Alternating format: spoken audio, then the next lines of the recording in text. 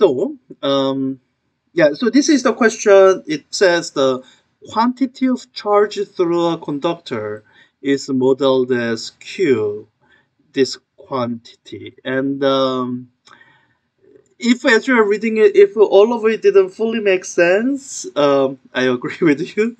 This is a terribly worded textbook question. Um, and what it comes down to is how do I put it?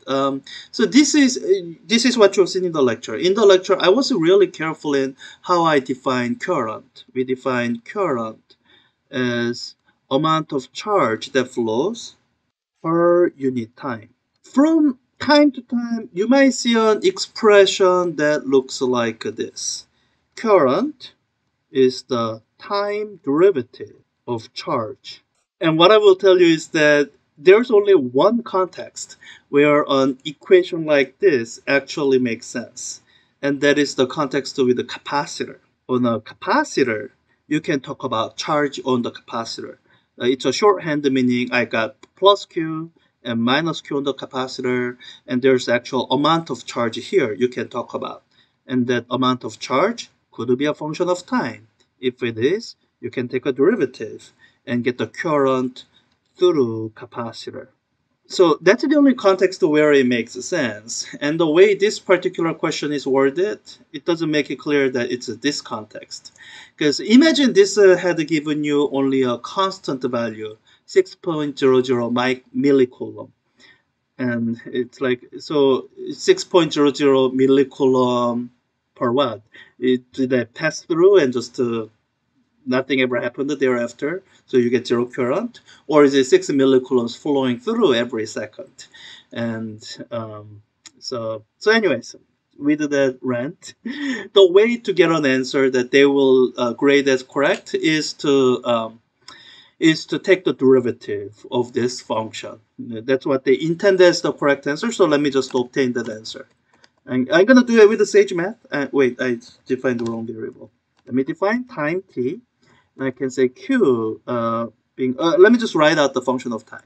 0.004 times t to the fourth power minus 0.015 times t plus a 6 millicoulomb. And I guess I'm, do I assume these are terrible units? So this is the part that drops off.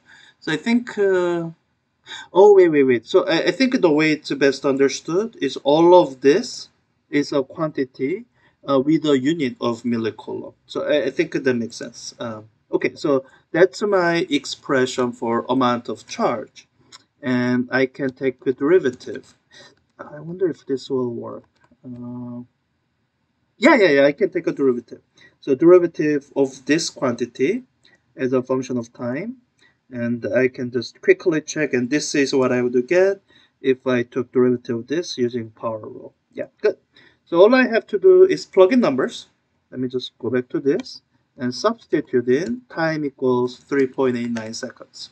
Now the only thing to be careful with is this quantity here, it's in unit of millicoulomb per second. So you have to convert from an ampere. 1 ampere is coulombs per second.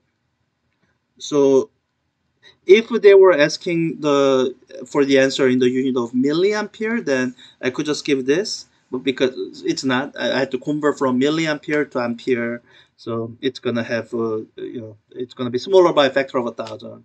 So it'll be 0.927 10 to the power of minus 3, accounting for conversion from milliampere to ampere. So, and wait, well, there might be a error. Yeah. I'll do that. So there's a bunch of things to be fixed. Let me take care of that offline. So again, I did have some issues with the question, and I'm pretty sure a big chunk of it is a textbook's issue. So I will file an errata with OpenStax and look for this question, file an errata, and do all that offline. Let me do the next question. Question 3-1.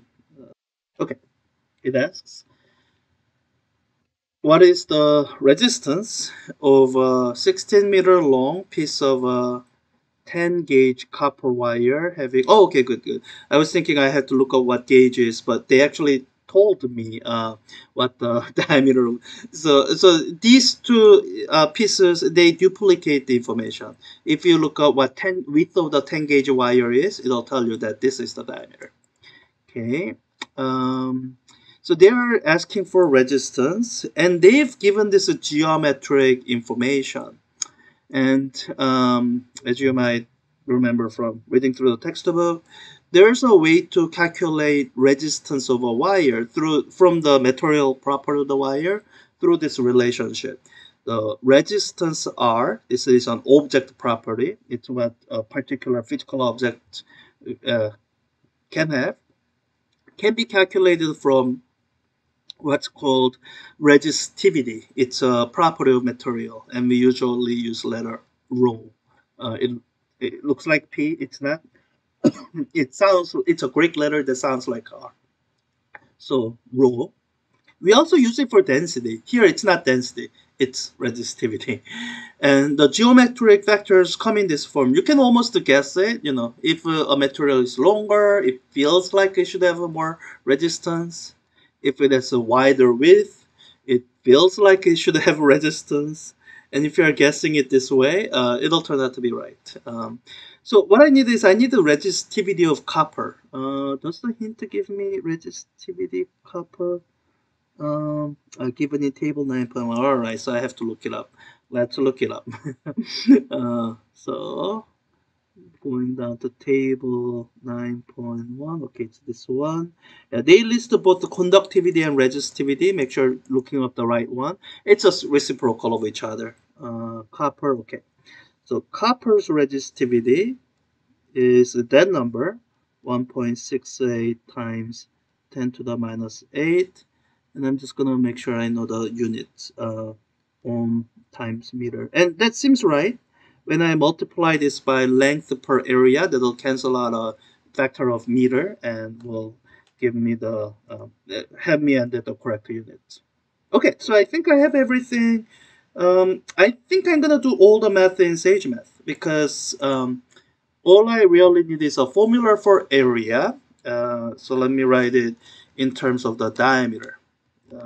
So area of a circle, I'm assuming it's got circular cross section, is pi times radius, which is diameter divided by 2 squared. So that's formula for area. Let me just define the variable L so I can use it in my expression and define rho as 1.68 times 10 to the power minus 8. Okay, so I can say my resistance R is equal to length divided by area times rho. And if I just look at the value of R, it'll have all that. Let me just plug in the numbers. I'm going to substitute in length of 16 meters. Pi, I think I can leave that alone. And diameter of, I'm going to convert from 2.588 to millimeters to meters as I plug it in. So it'll be 2.588 times 10 to the power of minus 3 meters. Conversion from millimeter to meters. I think that's all the numbers. Let me see if it keeps the pi. So I'm going to have to pass it through the decimal approximation function. It gives me 0.0511 ohm. It's pretty small, and I guess that makes sense. Copper is a pretty conductive. This sounds like a thick wire, and 16 meters is not that long. So, good.